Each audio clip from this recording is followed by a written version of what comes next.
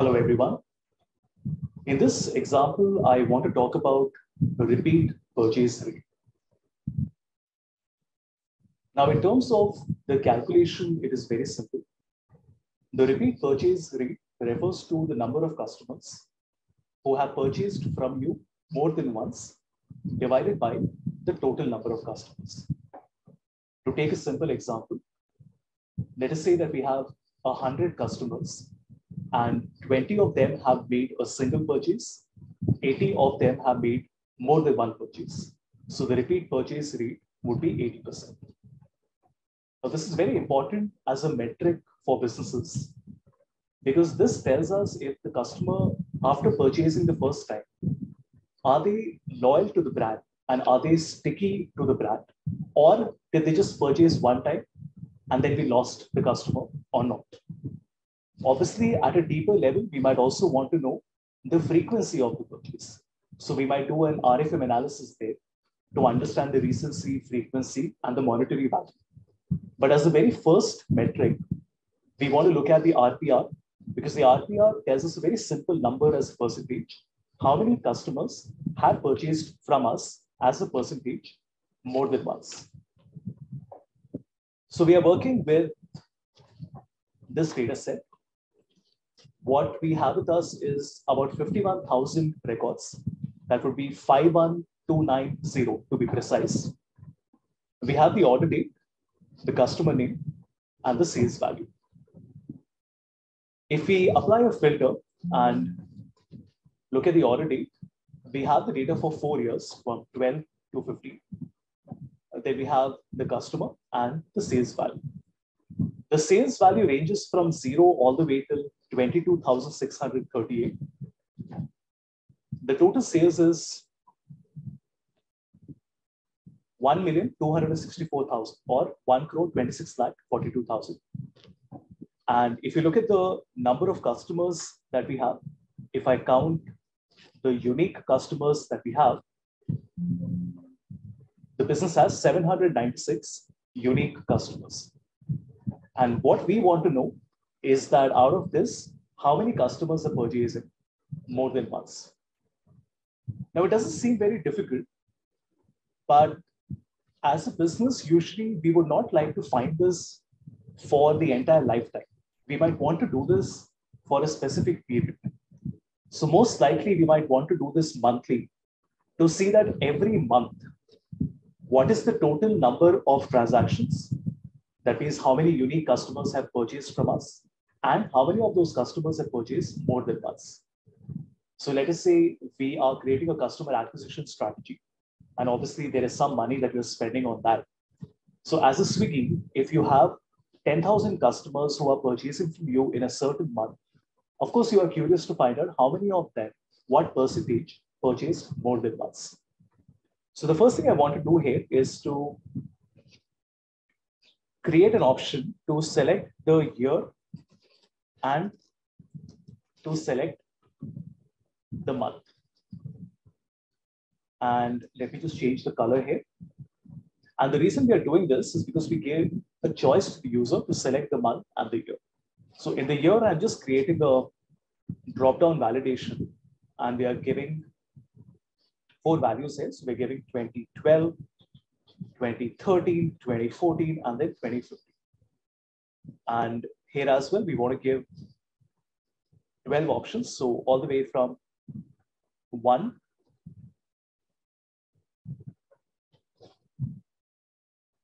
to 12. So for example, if I'm selecting 2012 and January, if you look at the data for 2012 January, we can see that there are 433 transactions, and we would like to know what percentage of customers have made a repeat purchase during that particular month. So the first thing I want to do is to find out all the customers in the period. That means out of these 51,000 odd transactions for the entire lifetime of the business, we want to know how many of these records are only for January 2012. Now, if we do it manually, you can see that we have 433 records. We can see this from here. The count is 433. But we would also like to see not just the transactions, but also the unique number of customers, isn't it? But we'll come to it in a minute. The first thing I want to do is I want to apply a filter to all my customer names. So that would be from, let me first remove the filter here. All right, so we're applying a filter on the entire customer name list. What do we want to include here?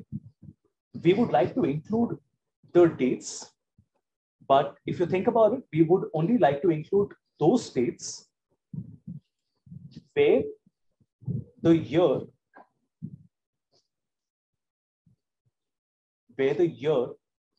is going to be equal to 2012.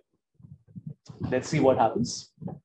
So when we do this, we get a slightly shorter list. Now we're getting 8,998 records. Let's verify that. So if we select 2012, the entire year, you can see that we are getting 8,998 records. What we want to do is to apply another filter, which is for the month as well. That's very simple. I can just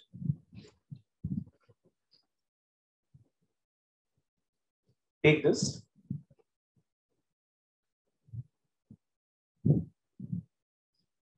and we want to multiply this by, I just want to copy this in a different line. And here we want to say that the month should be equal to F4. Let us see the result. You can see the result is 433, which is exactly what we were looking for. So you notice that every time I change the month, if I make it February, the list changes. If I make it 2013, then the list changes. So we're getting somewhere. So let's take the January 2012. Now I would like to know the unique customers in this period. That means I simply want to find the unique from this list, which is F8 hash. And that tells us a smaller number, which is 195. That means that out of 433 transactions that have happened in the month of January 2012, how many unique customers have purchased? 195. Now I would like to know the transactions in that period. That means we want to know how many transactions have happened for every single one of these 195 customers. So that's a simple COUNTIF. We can write COUNTIF. We want to look at the range F8 hash, and criteria would be G8 hash. And you see that the sum of all these transactions is 433, which obviously is the total number of transactions. Okay, now we would like to look at the customer name and the transactions. And just to understand the data a little better, I would like to sort the data. So we want to sort by, and we would like to sort all our customer names. That would be G8 hash. And we want to sort it by the transaction, which is H8 hash in a descending order, that is -1. Let's copy the same formula one more time. But here we want to sort transactions by itself.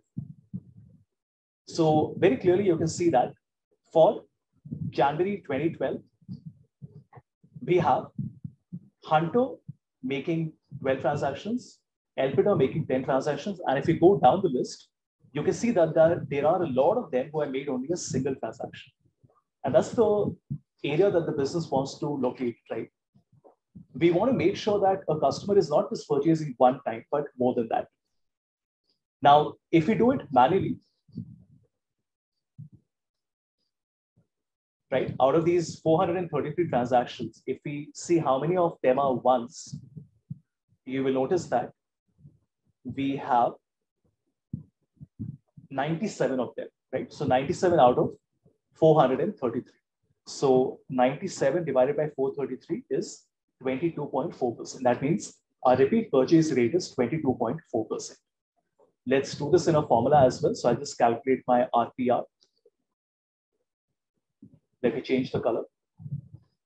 And my RPR is going to be nothing but, we want to count the entire range. So that would be count K8 hash, right? And that gives me 195. Now we also want to count if in this entire range, we would like to count what is the criteria, how many of these values are greater than 1. So we will simply say greater than and 1. In fact, we can also put it inside the double quote like this. That gives us 98. So the only thing left for us to do now is to divide one by the other.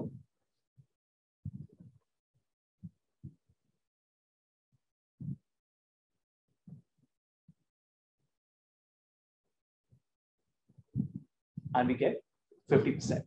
So remember what I mentioned earlier, which is the total number of transactions would actually not be correct. So we are not simply finding 433 and 95 divided by 433. We are doing, if you can see, we are doing 98 divided by 195. That means there are 195 unique customers who have purchased in the month of January 2012. And out of that, 95 have purchased more than one time. Hence, our repeat purchase rate is 50%. Let's convert this into a percentage as well. So there we go. So for example, if I'm selecting November 2050, we are getting 74%. In fact, let's add 2 decimal places like this.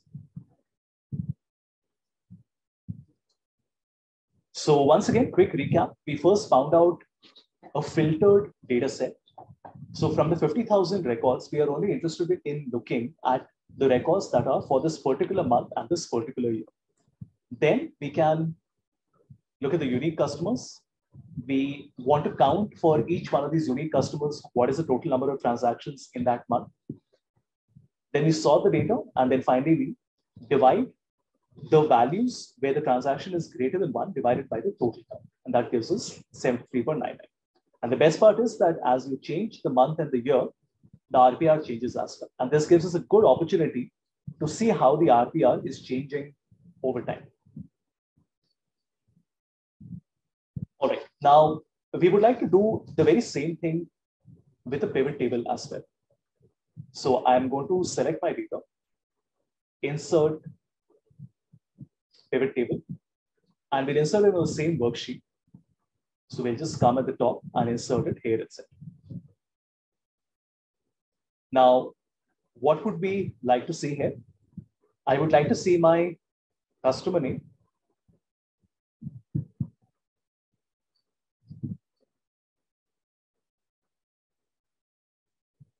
Right? So we get a list of all the unique customers that we have.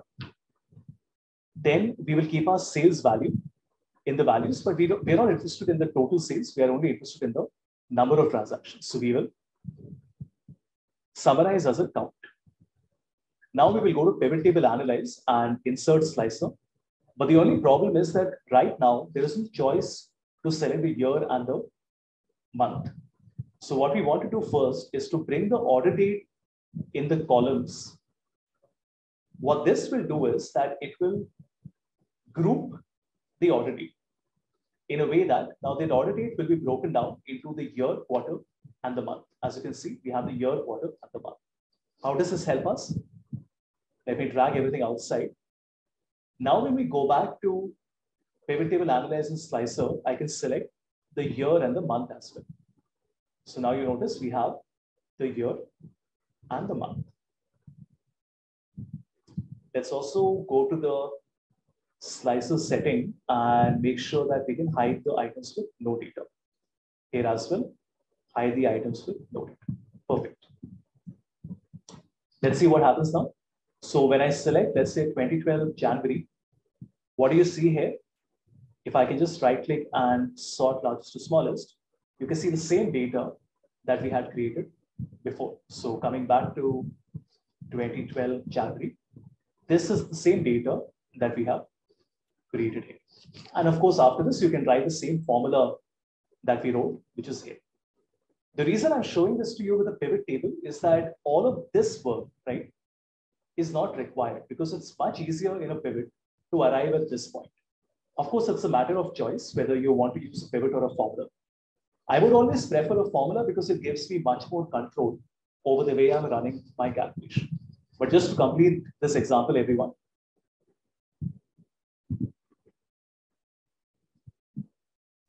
I first want to make sure that we don't see the total at the bottom. So in design, we will hide the total. And now we can write the same formula that we wrote before, which is that I would like to see the count if in the entire range, values that are greater than 1 divided by the total count. As you can see, we're getting the same result, everybody, 50.26% that we were getting here as well.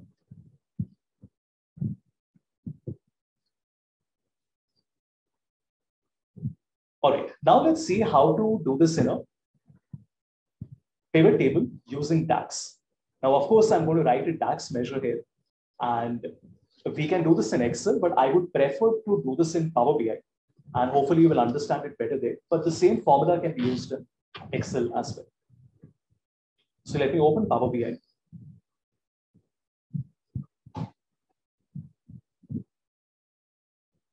And in the meantime, I'll also select my data and then create a new Excel file. And you can see that this is already a table. So I'm going to call it my transaction table, right? And let's save it on the desktop.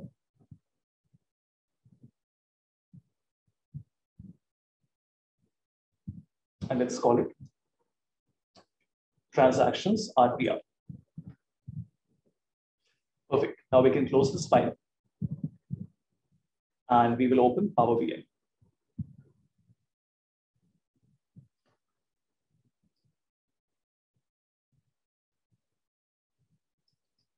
Perfect.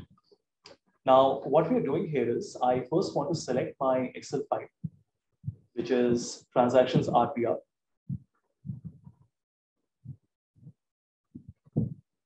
We will select the table.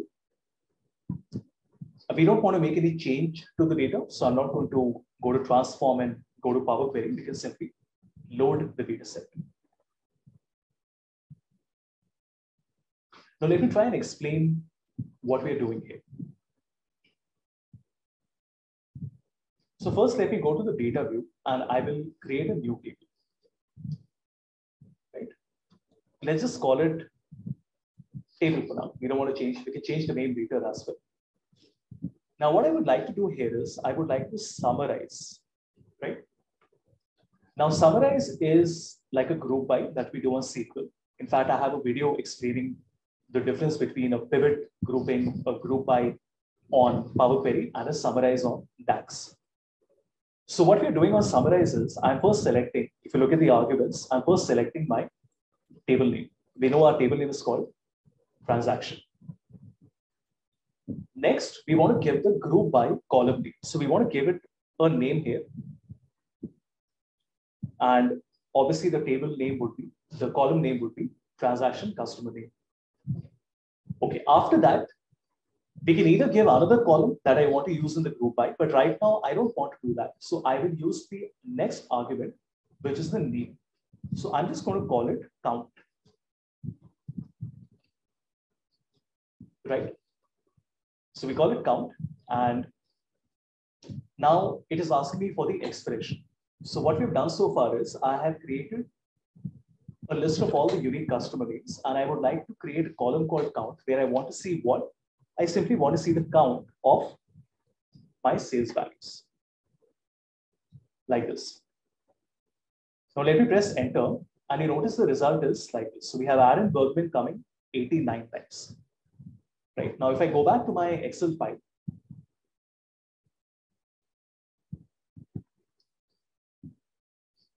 and if we create a pivot table here, just temporarily, customer name and sales, and then we summarize as count. Do you see this? Aaron Bergman 89, Aaron Hawkins 56. In fact, let me sort the data. So Mohammed Yedwab is 108.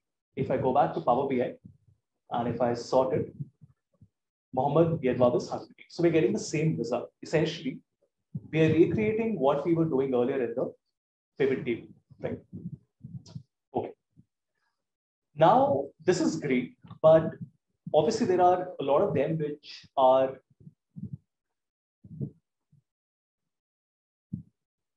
smaller numbers as well. Now, remember, right now you won't see a number which is 1 because we are looking at the entire period and we're not just looking at the particular year and the month, right? But what we would like to do here is that I am going to apply a filter here. And the filter would be on this table that we have created. And what is the filter expression? Very simple.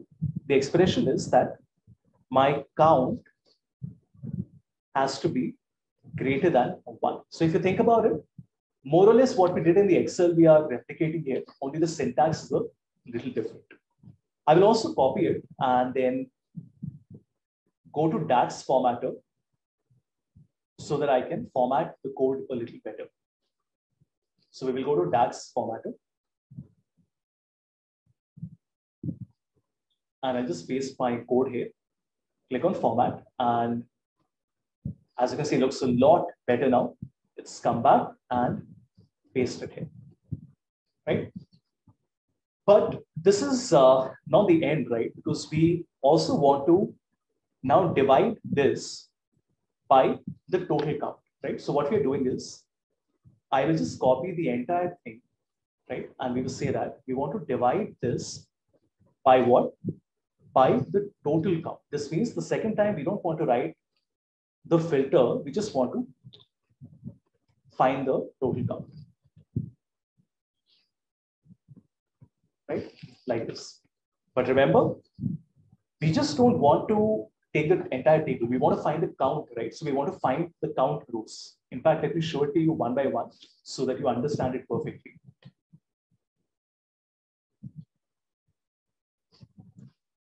Okay. So here you notice we are filtering the data to only the ones that are greater than 1. In fact, if I make it 100, you notice that only the customers more than 100 are being shown, right? So we want to make it greater than 1. And now I want to use count rows.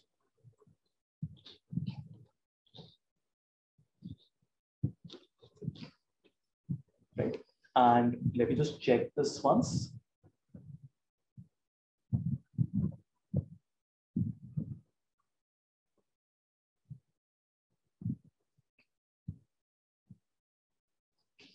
Okay. Now I will take this and go back to my report view. We will create a measure and I will paste this here, right? Like this. Now, once we press enter and we make a card, I should be able to bring this here and it gives me 796. Now we know that is correct, right? Because that's the number of customers that we have. Now you must be wondering, but why is it not working here? Now, of course, this is a slightly advanced topic, but I will try my best to explain it. When you create a table using DAX, you're creating a table, right? Not a value. But count rows is going to give you a value, right? That's why it says that it's not a valid table expression. So the moment I simply filter it, it works. But this would not have worked if I was doing it in the card here. Here, if you notice, if I simply said filter, it doesn't make sense because it's going to return a table, but I need a single value, right? Hence, we want to write count rows here.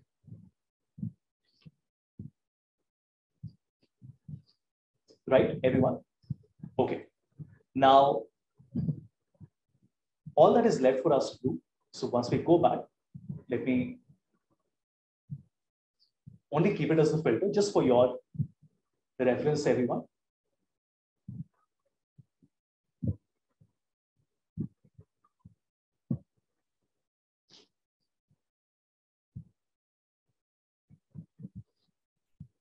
So count rows.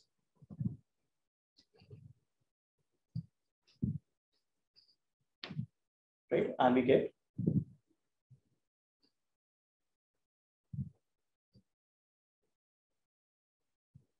the result here. Let me just reload it one more time.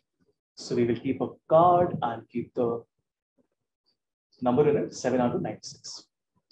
Now, if I make a bar chart and I want to keep my order date in it, right? And let's also keep the data label. Even though the numbers are very close to each other, think what these numbers represent. They are representing the total number of unique customers that have purchased from us, right? Or rather, it tells us the number of customers that have purchased more than one time from us in this period, right? So all we need to do now is to do this entire thing one more time. So I just call it calculation one, right? We'll copy it. Let's go to new measure and let's do it one more time. So I'm going to call this calculation two. And this time we will not apply our filter, right? So I'm going to remove this part with the filter, everyone. So this part is not required. And let us see what happens. So if I keep the calculated 2 as well in the same visual,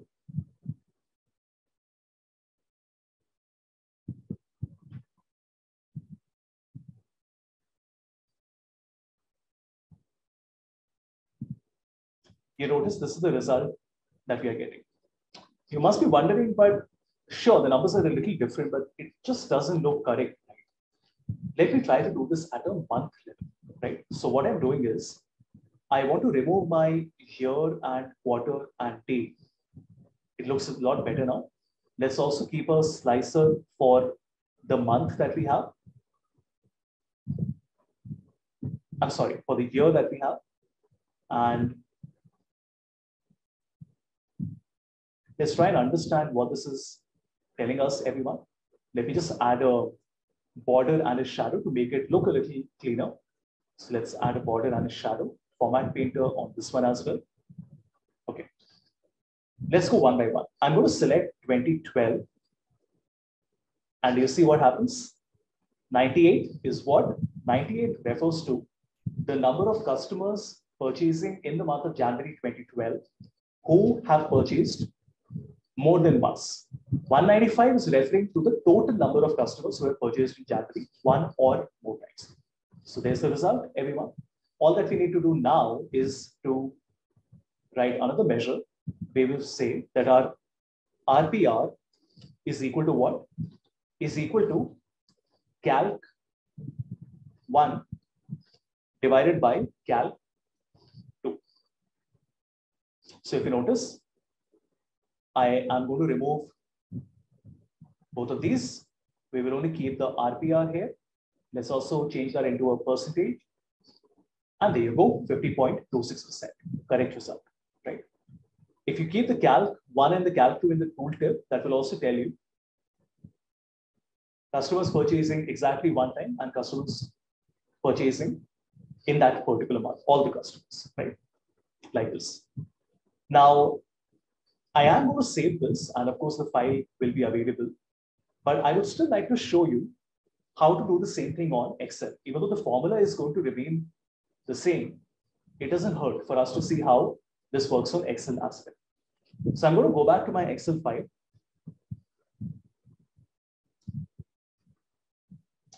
And first, we will ensure our table is called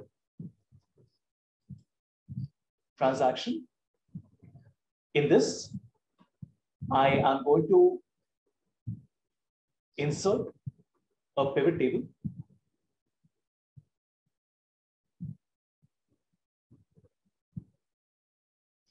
But while I'm doing that, I will also ensure that I add it to the data model so that I can write DAX expressions in it. So we click on OK. And now we can go to Power Pivot. We can go to Measures, and I can go to New Measure. Now here I can say that my RPR is equal to what? Now, I'm not going to type the same thing again because we already have done it before. So I'll just copy it from here. So we'll simply say that it is copy, and then we paste it here, divided by copy calculated 2, and we paste it, right? Let's check the formula. Everything works perfectly. Click on OK. Let me keep the order date in the rows, right?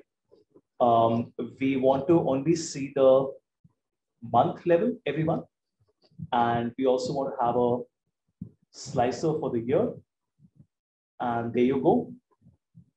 Let me just make it a percentage. Okay, so if I select 2012, we get 50.26%. Same thing, what we did in DAX, the same formula we can write in Excel as well. The advantage of doing this in DAX on Power BI is that most of it is visual. So you can at least go to the table view and then to the data view, create a table and see how it works. Even though we couldn't do it completely, because obviously when you do the count rows, it becomes a measure. But at least the summarize and the filter can be seen. And that can be quite helpful. Perfect. Now let's come to the Power Query bit. So what we want to do here is that I will go to data, and this is a table. It's called transaction 2, right? So first, after making this into a table, we will send this to Power Query. So we go to data, and then we say from table oblique range.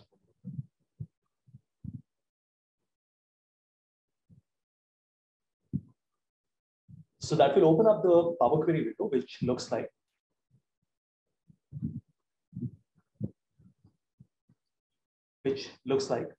this, right? Now think about the calculation that we would like to perform. I would like to create 2 data sets, one with all the customers and one with only the customers who have purchased more than once, right? Now think about how we would do this. The first thing I need is a parameter, obviously, which means that I somehow need to be able to also select the month in the year. So let's try and do that. So I'll close and load. We'll come back to it in a bit.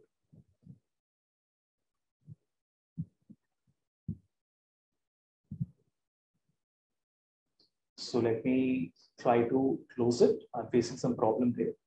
Okay, I do want to keep my changes. Okay. So what we want to do is we want to give 2 options to the user. So one is for the select year and the other is for the select month, everyone, right? These will act as the parameters for the query that we have. Just a small change, make the table in this manner. So we have the select year and the select month. I will change the color here as well. And let's change the font color to black. Okay, now what we would like to do is to convert this into a table. So we'll go to insert table. So I have already created a table. We'll call this the selection, right? And we will send this to Power Query as well. So data and then from table range. And now we come to the Power Query window. Now what we would like to do is to get access to these 2 separately. So I would like to get the year and the month separately. So I'll create a duplicate query, but that doesn't help you. We want to create a reference. When you do a duplicate, it just duplicates it. But when I refer it, what will happen is I will get equal to selection, basically equal to the previous query name. Now, in curly bracket, we can write 0. And that will give us select year 2012, select month 3. Now, out of these 2 rows, which one do we want? In bracket, we can simply say select year, and that gives us 2012. I just duplicate it. Let's call this the year, and this one, I'm just going to change it to the month, and now we get the month. Now these two will act like a filter. So when I go back to transaction 02, first let me convert this into a date. We first want to separate the year and the month. So I will go to add column and we will say date, year, year. One more time, add column, date, month, and then the month. Now the original date is not required, so we can remove it. From the year and the month, we would like to apply the filter. That means we only want 2012 and the month which we have selected. So what I'm going to do is, in the year, for the moment I can select anyone. It doesn't matter which one. I'm just selecting 2012. But then I'll go to the formula bar, and then rather than writing 2012, we will simply put in the year here like this. And then we do the same thing with the month as well. Let me rename it first to the month. And here we can go and say that there's a filter. And to begin with, we can select any one of these. And we can just replace the one with our parameter, which is the month. And you notice it selects 3 because that's the value I selected on the Excel file. All right, now let's call this total count, right? Which means I would like to count the total number for this month and this year. So now we can remove all the other columns except the name. If we will then remove the duplicates, and then I'll transform, I can say statistics and count, and that gives me 224. Let's duplicate the query, and now we will say total count for more than one. That means these are the customers who have purchased more than once. Let me cancel the last 1, 2, 3 steps. And what we would like to do here is, I would like to do a group by. It's like a count if. So we go to transform and group by, and we want to group the customer name. Let's call the new column customer name count as well. And we want to count the rows. And that gives us the number like this. So if you notice, if I sort it, we get the number like this. Obviously, there are a lot of ones here as well. But remember, we don't want the ones, right? So what we want to do here is, we can see here that the total count is 224. We are getting 224 here as well. But we don't want to see all of them. We just want to see all of them except one. That means these are the customers who have purchased more than once. The answer is 125. So let us go to transform and count values, and that gives us 125. Now let me go to home and close input. Now see, what will happen is that a lot of these tables will be created, but we don't really need them. So I'm going to delete them. So the month we can delete. We don't need it. We don't need the year as well. So we can delete it. And we don't need the selection as well. We can delete that as well. Now we go to data and we go to get data from other sources and blank query. And in the blank query, we will find our RPR. So we will say that this is equal to my total count for greater than 1 divided by the total count.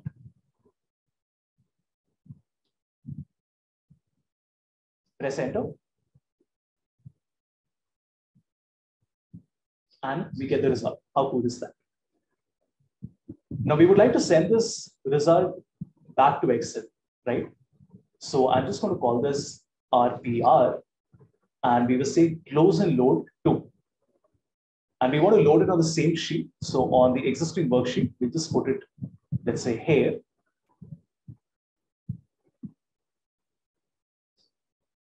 And we get the RPR here. So we have percentage, right? So let's just verify. So if I say January 2012, I can simply right click and refresh, and it gives me 50.26. If you remember, the same result that we were getting here, here, and here as well. So it was quite a long example, everybody, but then we have managed to do quite a lot. We have managed to do this using formulas, using a pivot table, using DAX, and using Power Query as well.